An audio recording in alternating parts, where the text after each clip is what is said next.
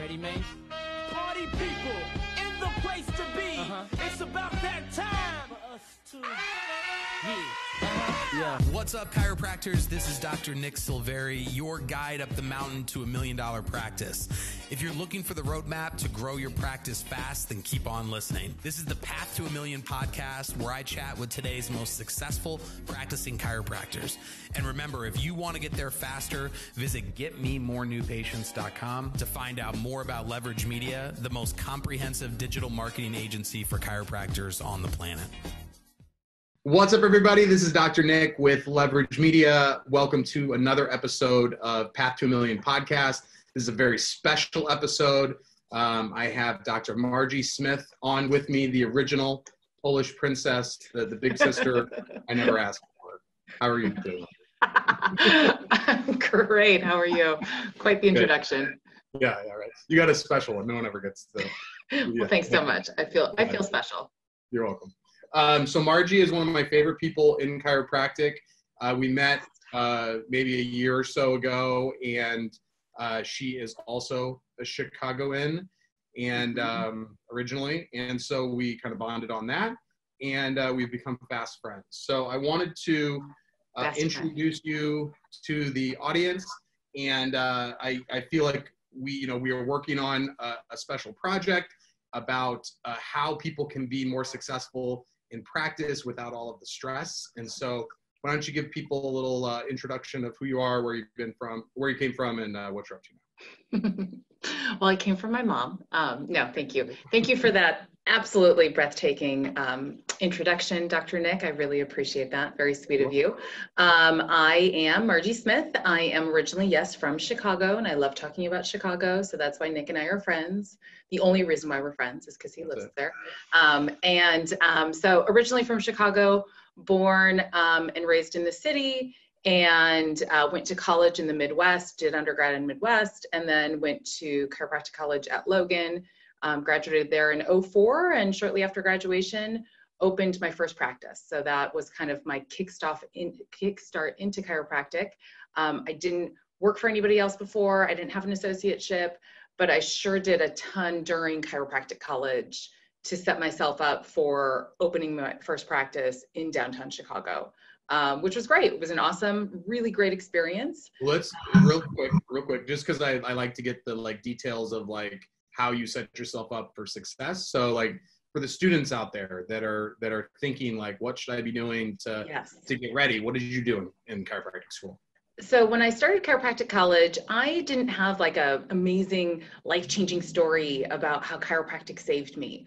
I found chiropractic as a job that I thought, or a career that I thought would suit me and what I felt was important about health. I thought I was good at helping people and connecting with people. So I thought it would be a really good career path for me. So when I got into chiropractic college, I didn't really know that too much about it, but I did become really excited about being a part of chiropractic, a part of the profession.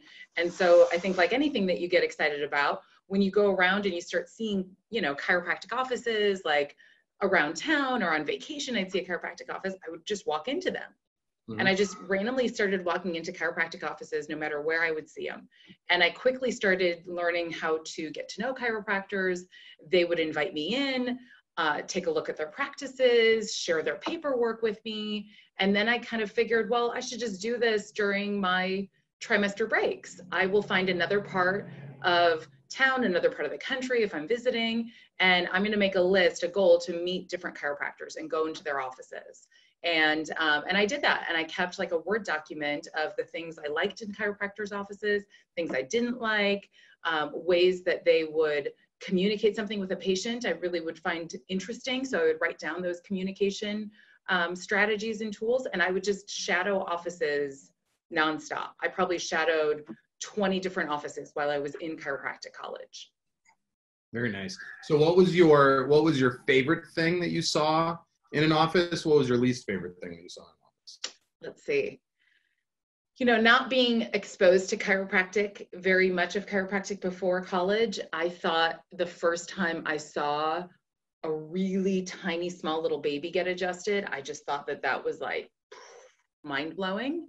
Yeah. So I remember the first time that happened was like, holy cow, this is way bigger than I thought that it was going to be. You know, I thought it was going to be a job, and in fact, it's going to be something that's going to change people's lives. So that was kind of a big deal. I think one of the worst things I saw was, or maybe not saw, but experienced, was it was a chiropractor in the Bay Area here, not far from where I am now, who just straight up looked me in the face and said, do not become a chiropractor. Definitely don't move to this area. This area sucks. Like, he was just like the most negative chiropractor I had ever met, ever. Yeah. And so maybe not something like terrible that I saw per se, but that was just like that was kind of an interesting experience, let's say. For sure. Yeah. All right. So you got a chiropractic school, you open up downtown, regular practice, regular practice, there and hustling.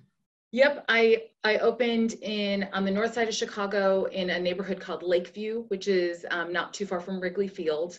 In a 1 mile radius of that practice, there were 25 other chiropractors.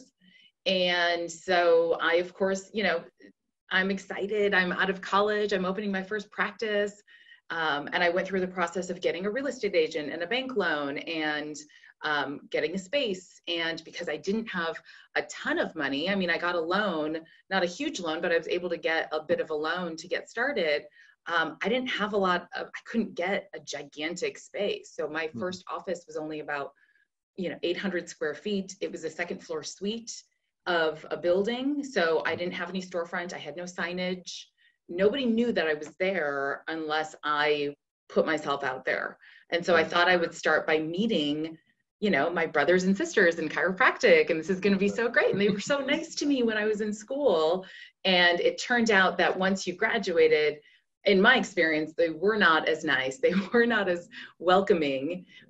In fact, out of the 25 I had gone and met, only 2 of them were actually gracious and nice and welcoming. And to this day, one of those chiropractors is one of my closest friends in chiropractic, and she's absolutely amazing. What's her name? Yeah, Dr. Stephanie Mage, who's still practicing in that area. Shout out Dr. Stephanie, good job. She's amazing. She's just one of my favorites. Look at me, I'm blushing just talking about it. But so I had to get out there, and I had to learn real quick, how am I going to build my practice? How am I going to fill my practice with patients? So I started doing, the all popular spinal screenings. I'd go to whatever gym would let me do a spinal screening, and I'd stand there with my old school SAM unit with the bars that you had to lift up and the plumb lines and all that kind of stuff. And then I became involved in the Chamber of Commerce. I went to networking groups.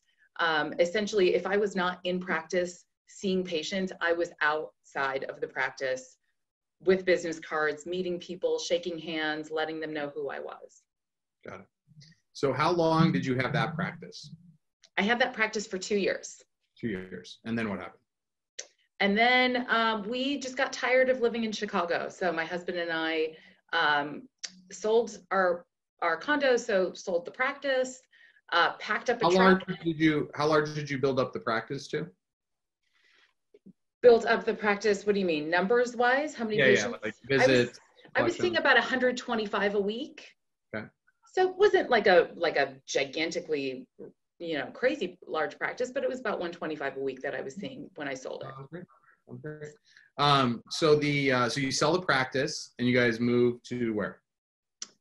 We moved to San Diego. Oh, but wait, real quick. I have one more quick story about how I built the practice, because I find that this is, I think, a unique story. I also would take my spine with me places, like my dry spine that I had trimester 1. I would take it, like I would just go get coffee and sit there and have the spine sitting next to me. Or I would take it, like go get lunch and have it sit next to me, and people would come up to me and they would be like, what are you doing? Why do you have a spine? I'm like, oh, I'm a chiropractor. Do you know about chiropractic? I just start talking to people that way. So good. I've never heard that before, and I think that is such a good idea. That is a super big icebreaker. I was one time walking down the street with my spine. A guy pulls over and he says, are you a chiropractor? I'm like, yeah. He's like, do you have a business card? I said, yeah. And I handed him a business card. That's great. It's pretty funny. So, all right. All right. I'm glad you stopped me for that, because that's a good tip. I swear, hand to God, that true story. I used to do that. I believe it. I thought you were going to say you like went to a lot of Polish weddings and just handed out your business card, but I mean, that too. Yeah. But they all wanted me to adjust them right there at the reception, and that's not right. Right. All right. So you moved. Where'd you move to? We moved to San Diego. San Diego. That's right. Yes. All right. So walk me through that. Did you start a practice there? So we moved to San Diego. We obviously moved there because it, felt like an amazing place to go live. And my husband's father, so my father-in-law lived in San Diego. So we felt like that's nice. We have someone there.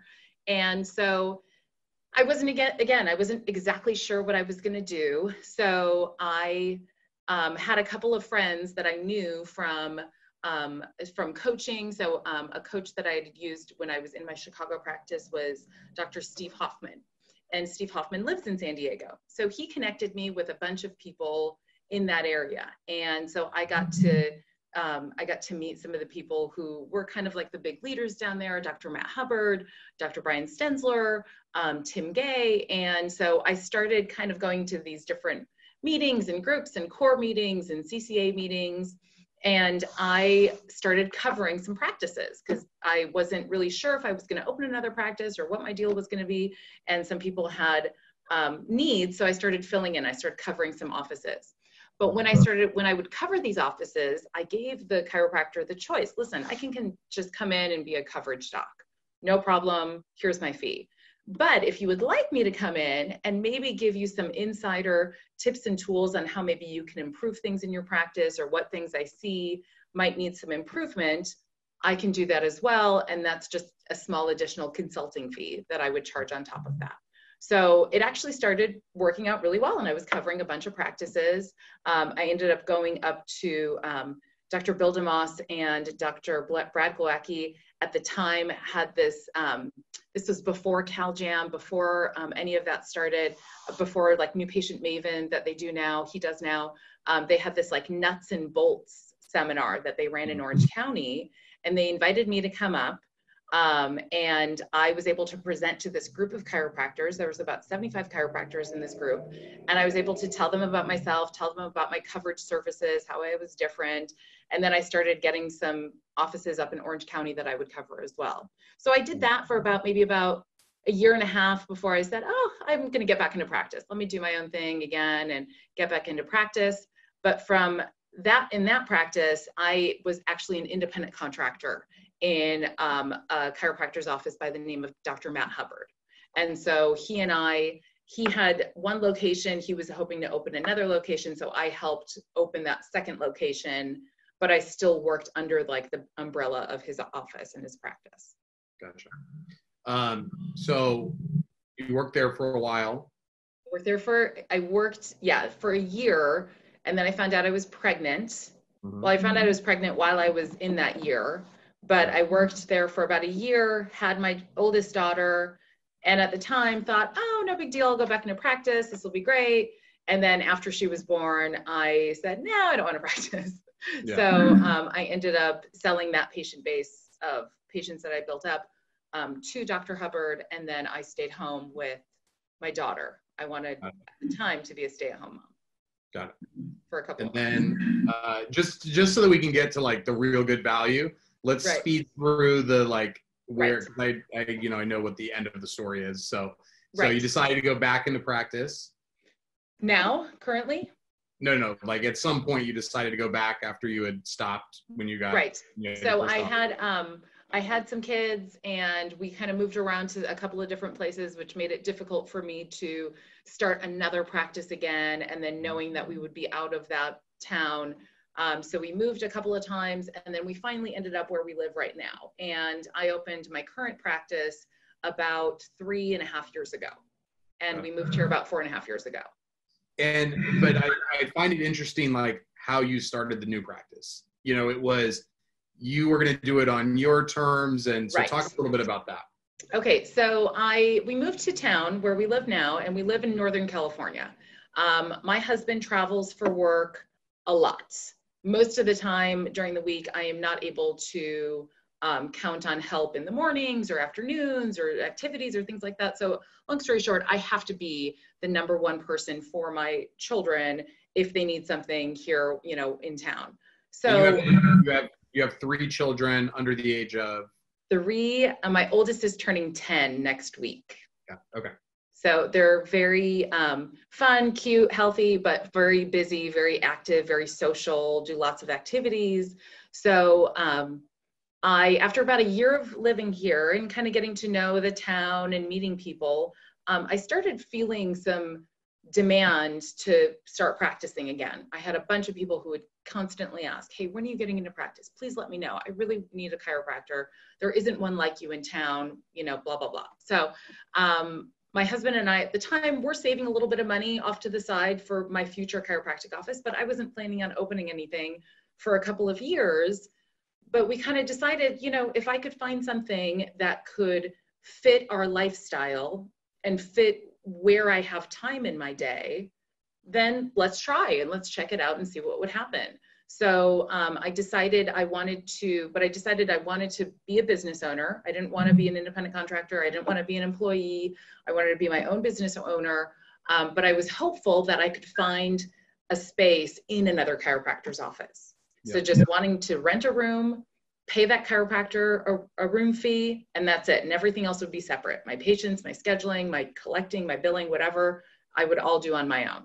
And I ended up kind of creeping around town to all the various chiropractors and would just kind of present my case. Hey, I moved to town. I'm new. I'm looking to rent a room. Do you have anything that you'd be willing to rent? And so then I had about 3 chiropractors who were negotiating with me, you know, different rental rates and stuff like that. And I ended up renting where I am right now. Great. Yeah. And so now you practice how many hours a week? So I practice, I'd say maybe about 12 hours a week. On really busy weeks, maybe I'll be here about 15 hours. Mm-hmm. You know, there's always like the additional like paperwork time that I may spend at home, maybe in the evenings or early mornings, etc. But I'd say maybe like on average, maybe about 12 hours a week. Yeah.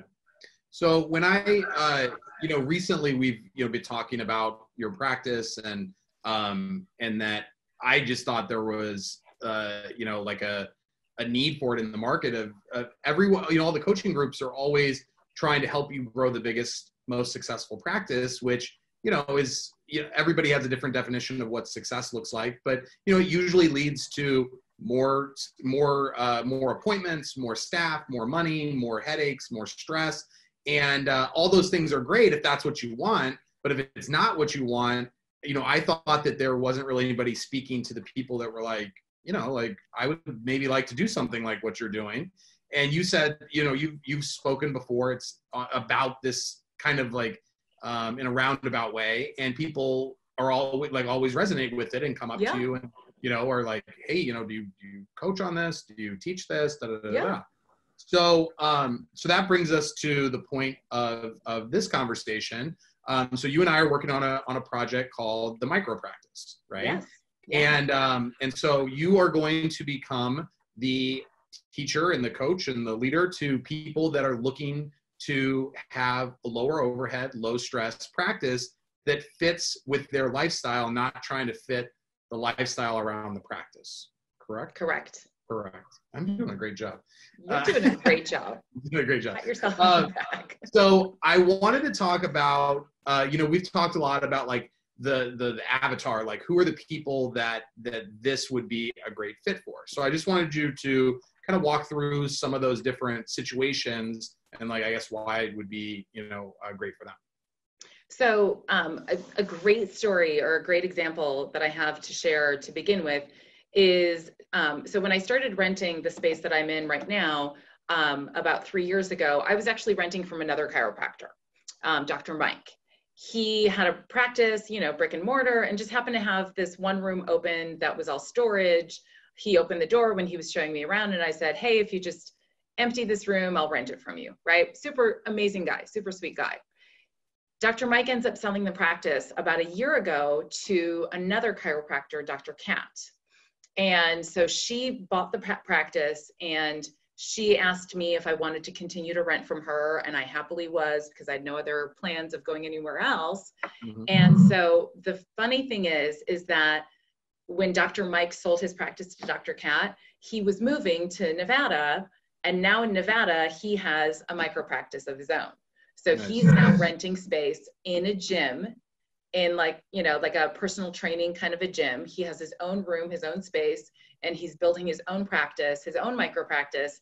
And he did that specifically because he watched me in my practice, and he said, that's exactly what I want in my practice. He had been in chiropractic probably, I think, 23 years around that time. Mm-hmm. And he said that he was just really getting sick of the hustle and bustle and the staff and the overhead and the billing and the insurance and all the little, things that kind of build up over time. He was just getting super sick of it. So that's a great example of somebody who can really benefit into considering a micro practice for their practice.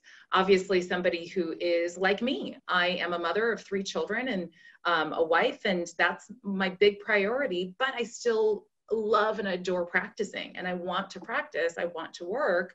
I have such passion for what I do in chiropractic. So myself, this is an ideal setup for what I do, because my practice is all about my life, and my patients know that. I have pictures right here at my desk of my family and of my kids. They walk in, they know straight up in the gate who I am and what I focus on. And if I have patients scheduled and then I have to call them or text them and say, hey, you know what, actually, I'm going to go on this field trip with Ella next week. So I'm going to move your appointment to a different day. Never once has a patient barked at me. Nobody's ever given me a hard time about it or said anything bad about it. They're like, oh my gosh, that's so great. Yeah, go on that field trip.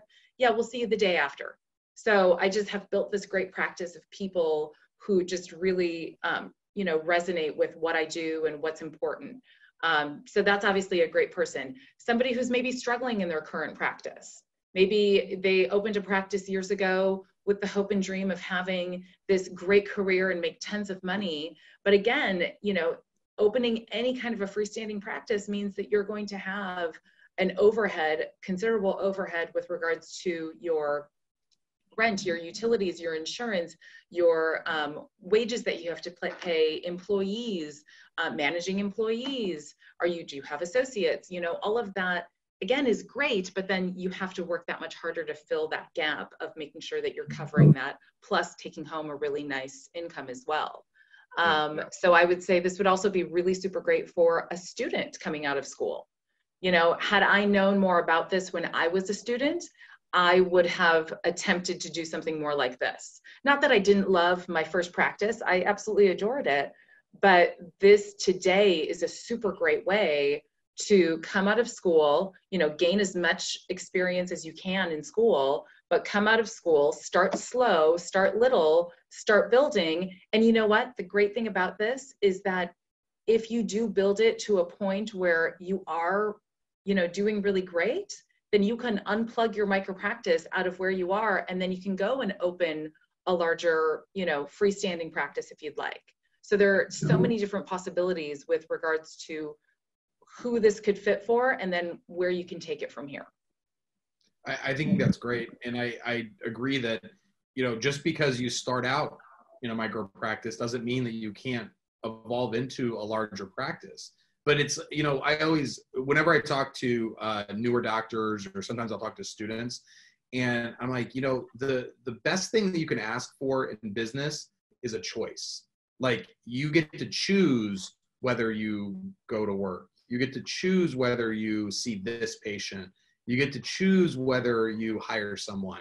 A lot of doctors, I just don't think they don't have a lot of choices. Like, they've kind of built the prison that they are now totally in. And they're then chained to. They're kind of like, they're just, it's like they now are certain, now they have a job. I talked to Stephen Franson and 𝗵𝘃𝗵𝗏 𝗍𝗏 about this with a remarkable CEO. And they talk a lot about, do you have a job or do you have a business? And you can own a company and have a job. And I think that the nice part about the micro practice is that it's so low overhead, it's so lean and mean that it allows you the options to do things that you want to do. Lean and mean. I like it. That's you. That describes you, lean and mean. I'm going to get that tattooed. Yeah, I feel like people don't realize how much you bully me, and so I'm hoping that they'll get a sense of that today. Maybe a little bit. Yeah. All right. So so we've worked hard on a presentation that you give quite a bit, the 5 secrets to running a, what do we say? It's like the 5 secrets. What's the name of it? It is 5 secrets to running a low overhead, stress-free, highly profitable practice. Who doesn't want that, right? Who doesn't want that?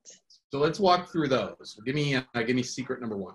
Secret number 1 is what I would say is to set it and forget it. So I have systems, like automated systems like you wouldn't believe in my micro practice. I obviously cannot be adjusting a patient, have the phone up to my ear, and then my hands on the computer scheduling people all at once, right? So each one of those aspects of how a patient will interact with me in a practice, in any practice, I looked at and I wondered, how can I make this automated so that it doesn't always have to fall on me and my shoulders.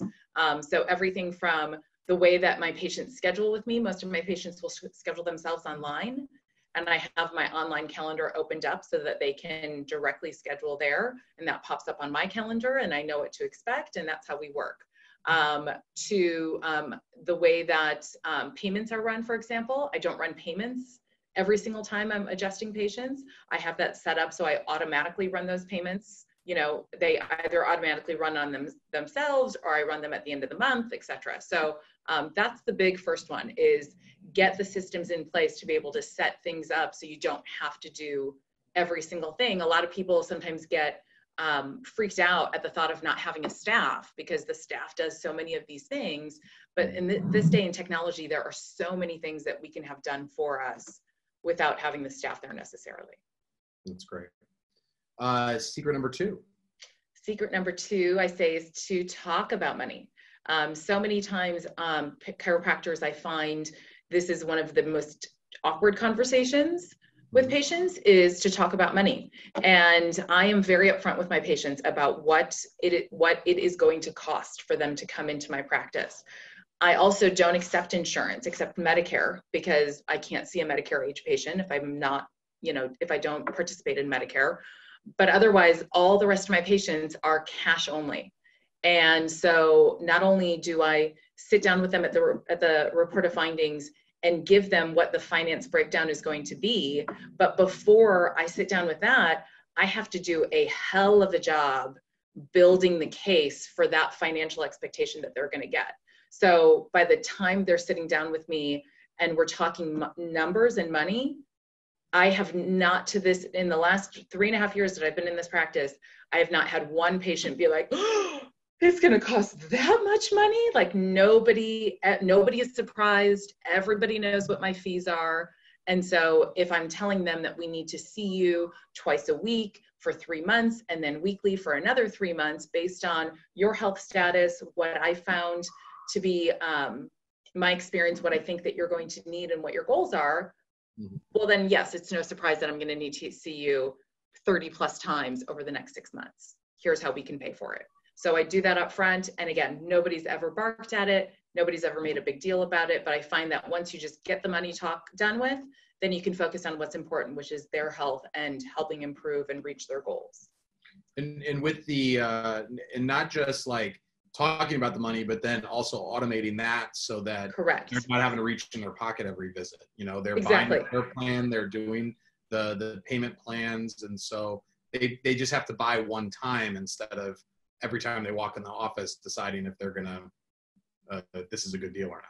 Correct. So every time, so the talk about the money and the set it and the forget it, the first 2 kind of work hand in hand here, because not only will I present for them what their clinical report of findings are, but then financial report of findings. Once I present that, included there is the different options for how they can pay for it. So I never make my patients choose anything specifically. If they want to go pay per visit, by all means, you can choose that, but I'm going to still hold your credit card on file. I'm going to run it at the end of the month, and you're going to pay full price for every visit.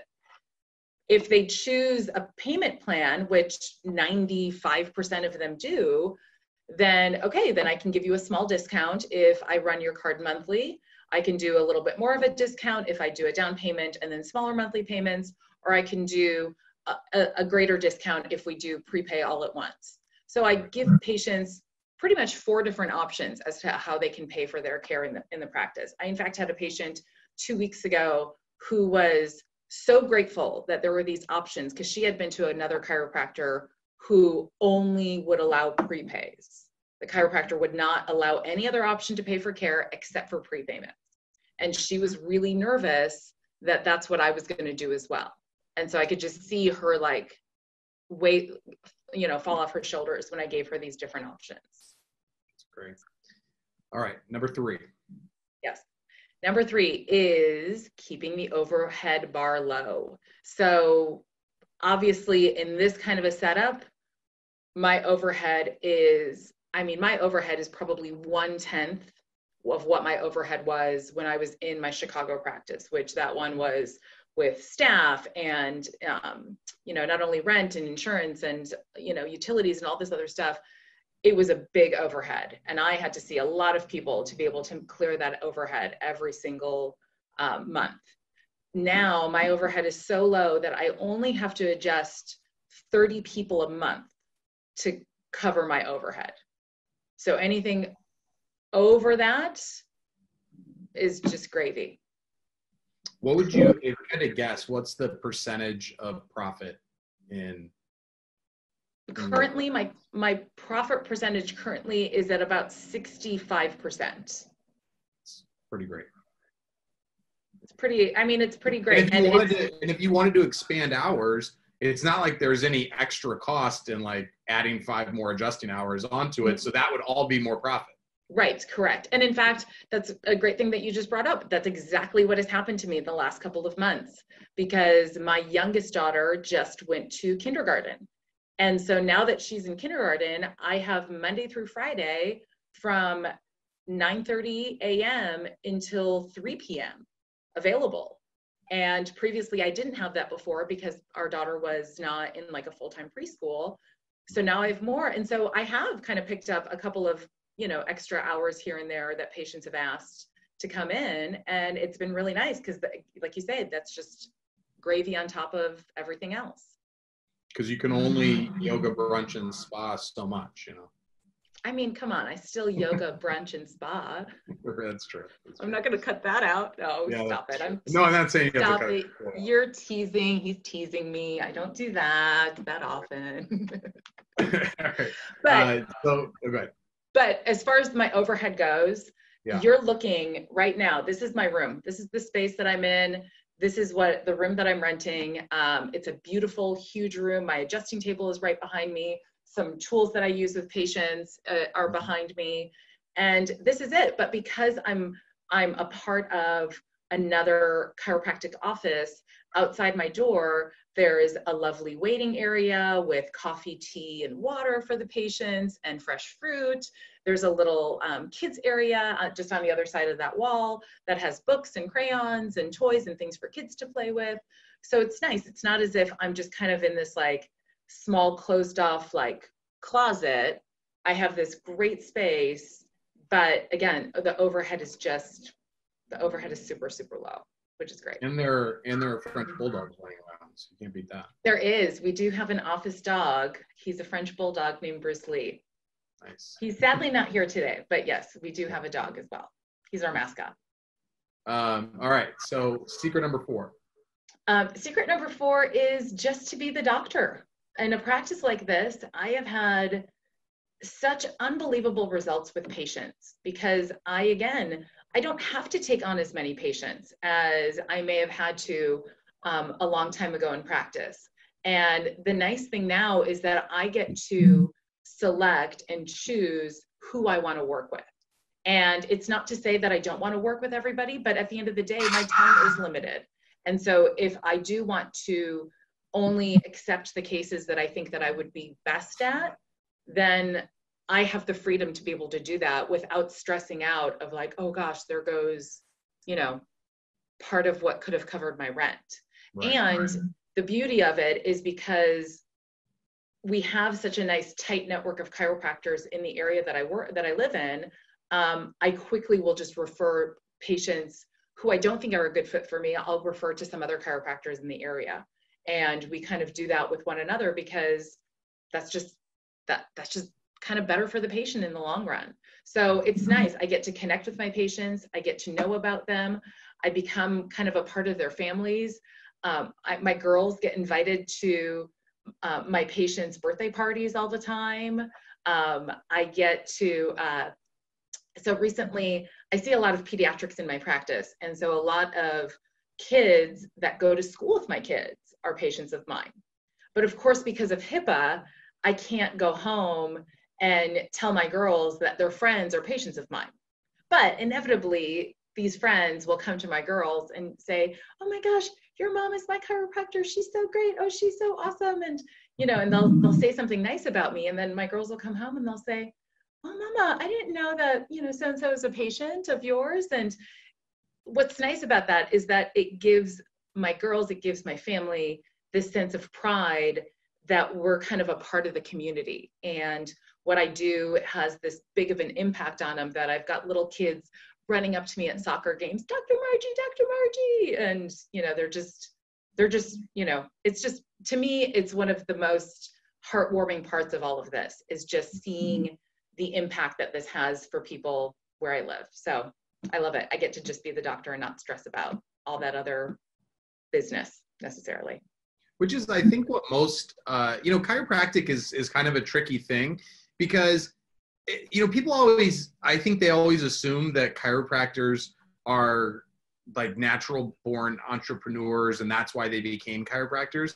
But I think the vast majority of chiropractors became chiropractors to be a doctor, more so to be than to be a business owner. And they just get forced into it because there aren't a lot of great options on how to like work within a system where you can just be the doctor. Right. And, you know, if you run a practice like mine, I had to stop being the doctor because I couldn't deal with all of the things that had to be done and be the doctor at the same time.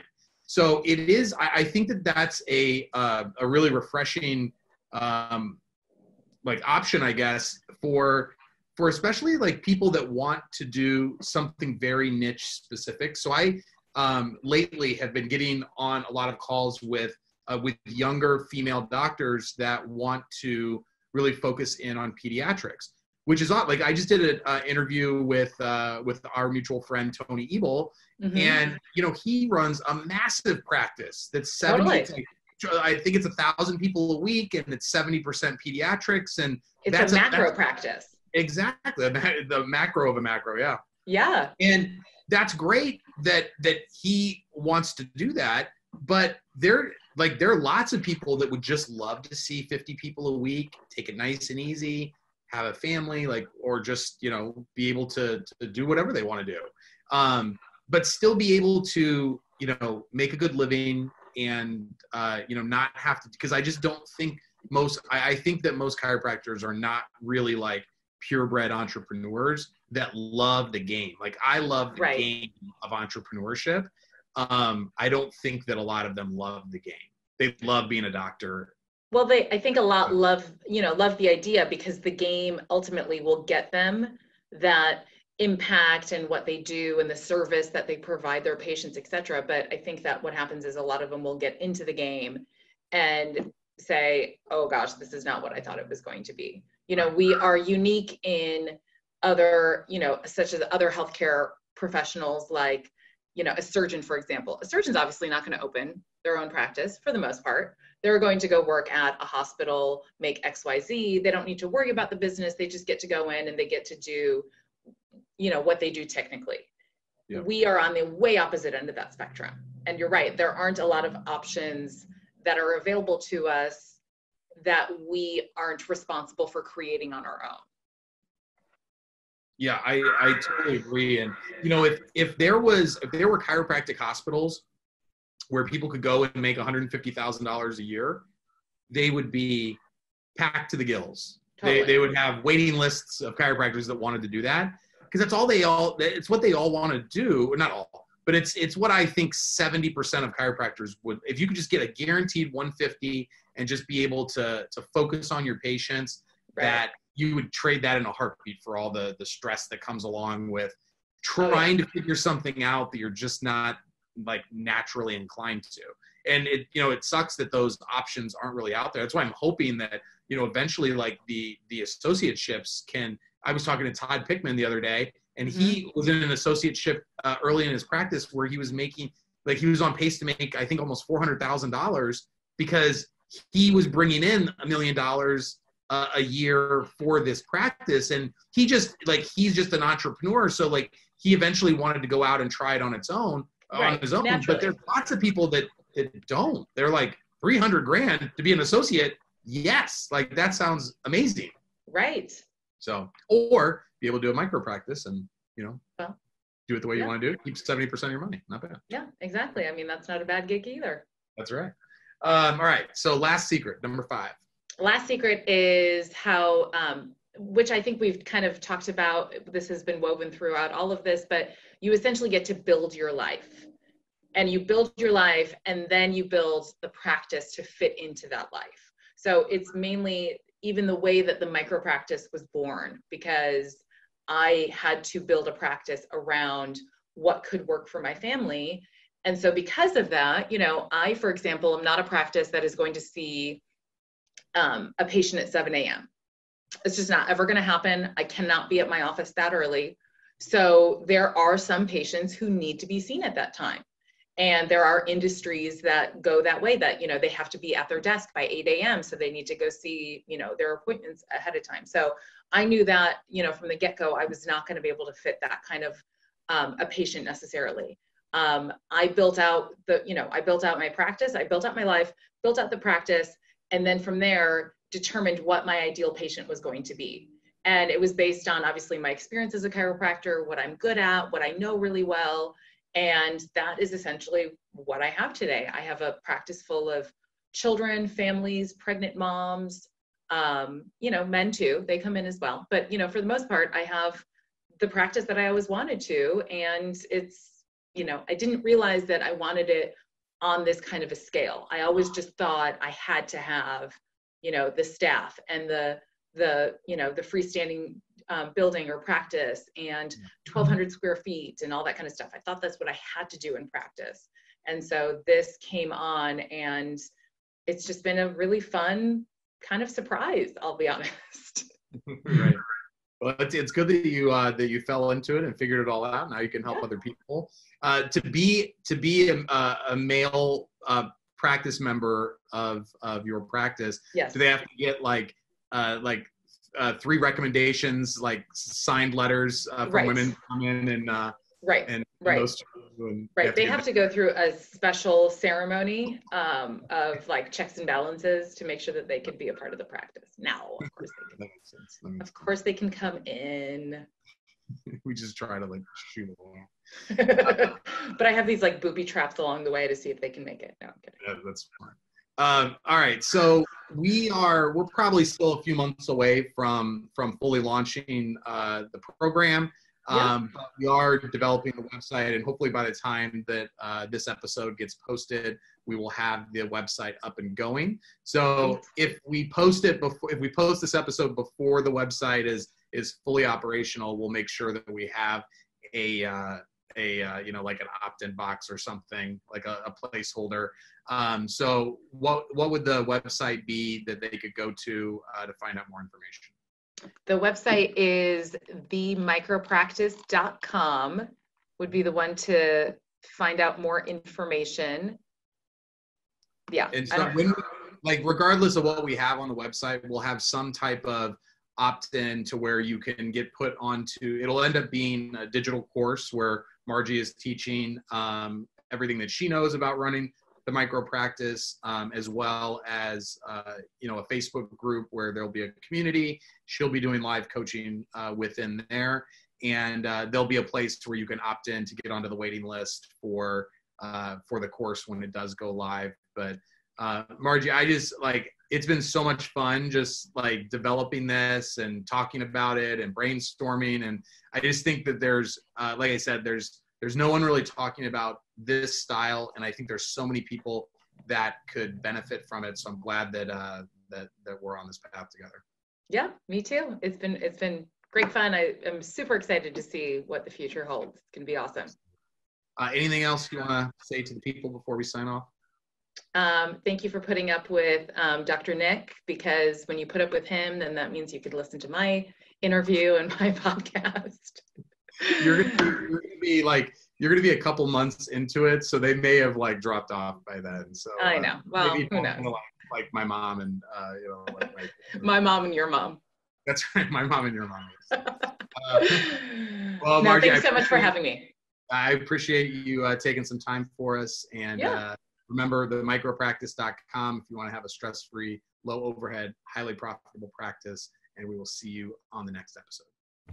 Just because this episode is over doesn't mean you can't continue your path to $1 million practice.